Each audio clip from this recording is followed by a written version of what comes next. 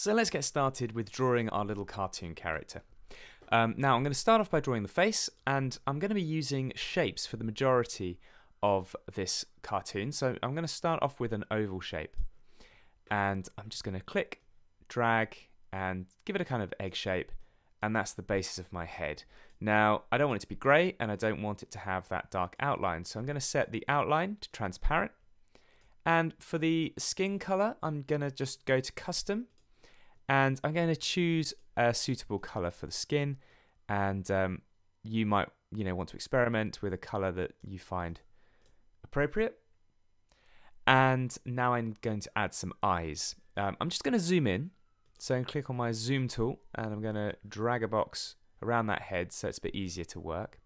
And I'm going to go back to my circle tool, and I'm going to draw on another oval shape. Set this one to a white fill with a transparent background. Might be a little bit big, so I can make it a bit smaller. And I'm now going to duplicate this. Now I could do a copy and paste, but on my keyboard a shortcut for duplicate is on a Mac Command and D, or on a Chromebook or PC it's Control and D. So if I press those keys, I'll get a copy of that shape, and I could place them just side by side, or maybe even just slightly overlapping for a bit of a cartoon effect. Now it looks a bit weird without any pupils, so let's draw another oval in the middle, and I'm going to zoom right in on this actually.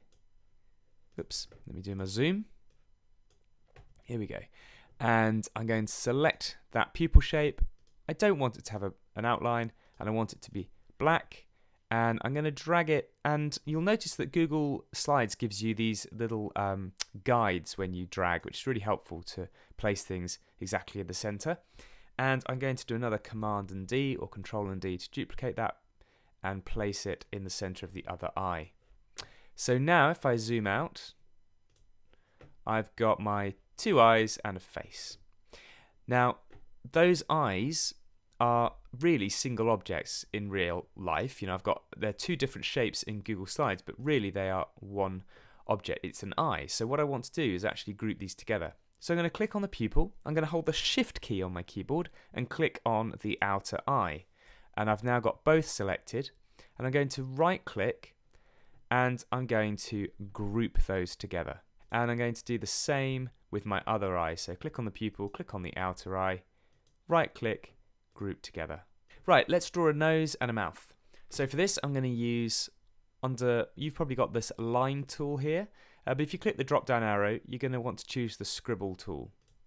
And for a nose I'm just going to do a little sort of curve like that. Now Google Slides always corrects what you draw to a sort of a smoothed out approximation, so if it's not quite right just erase it and do another one. You might have to exaggerate your shape a little bit.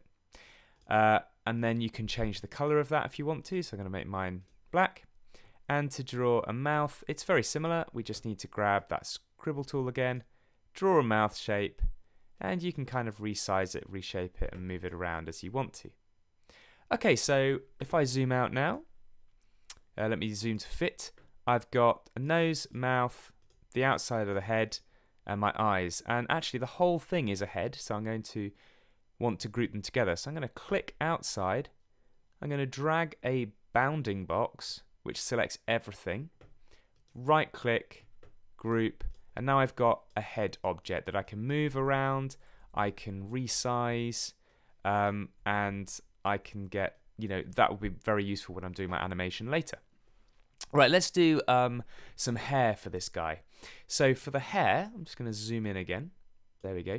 Now for the hair, I'm going to use a curve tool, and I'm just going to start down here, and I'm just going to draw a kind of, I'm just going to click a point, and I'm going to click, and you basically just need to keep clicking. So click, click, and I'm just going to draw a kind of shaggy kind of outline, because hair is kind of rough. So all I'm doing is I'm not doing any dragging, I'm just click, move to the next place, click, move to the next place.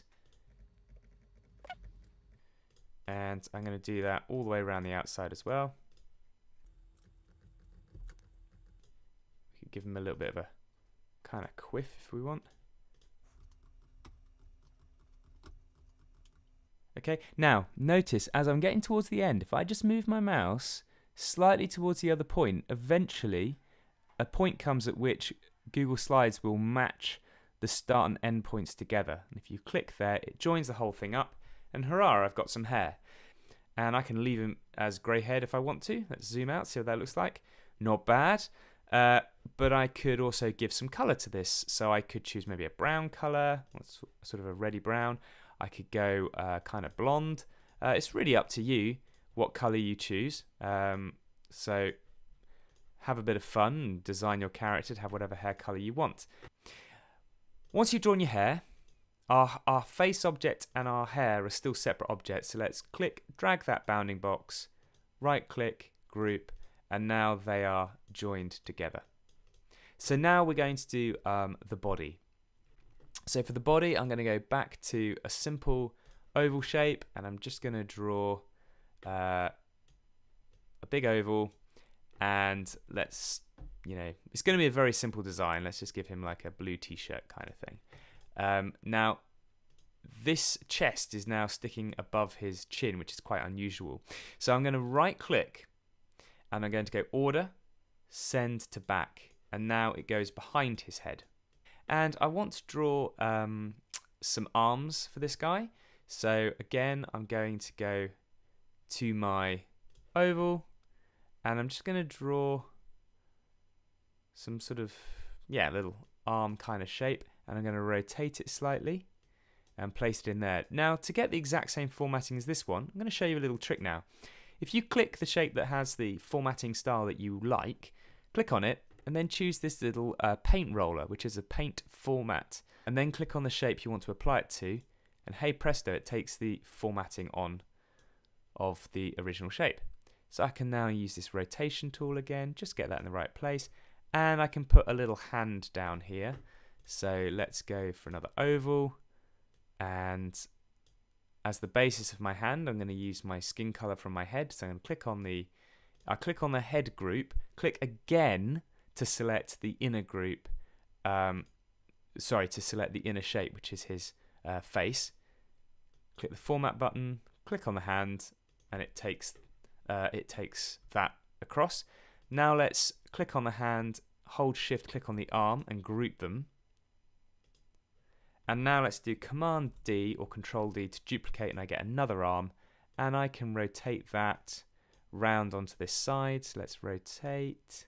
That rotates the whole shape, by the way, including the hand. But if I want to, I could individually now just click into that shape to move the hand a little bit, rotate that hand, and so on. Okay, so I've got arms, hands. Let's give him some trousers and some feet. So again, I'm going to use the ovals, and I'm just going to give him some nice dark blue trousers. Okay, and I'm going to duplicate that, put it next to the other one. I'm going to put them both, I'm going to select them both, right click, Order, Send to Back, so they go behind his sort of stomach. And I'm going to put some shoes on here, so let's go shapes. Let's make another oval kind of shape, and let's give him some nice bright red shoes. Something really cool. Ooh, maybe a bit darker. And I'm going to Command D, duplicate that, put another foot there. And again, I'm just going to click on the foot and its related leg, and I'm going to group and do the same on this one. Foot, leg, group. Now, when you group things, they automatically become the thing at the front layer. So again, I have to right click on that new group, and I have to go Order, Send to Back, and Order, and Send to Back. And there we go. I've now drawn my little cartoon character. I've got his head, which I can move around if I want to. I've got arms, I've got legs, and yes, it's a simple design. You might choose to make yours a little bit differently, but that's how you can draw a simple cartoon character in Google Slides.